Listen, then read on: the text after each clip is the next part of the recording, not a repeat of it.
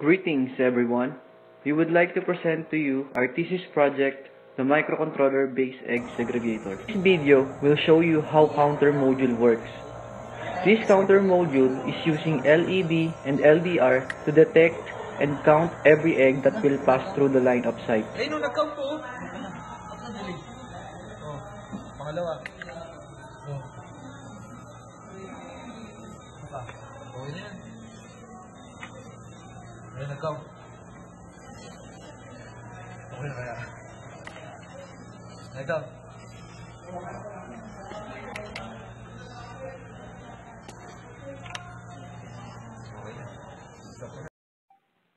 Next is the weighing module and segregation module.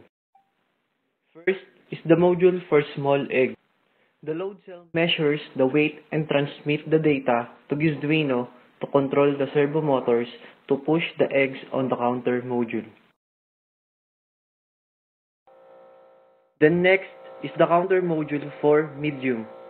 The process is the same as what happened in small eggs.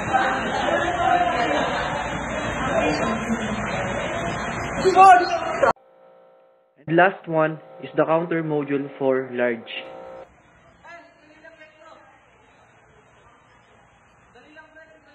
It is also the same on what happened in the process of small and medium egg.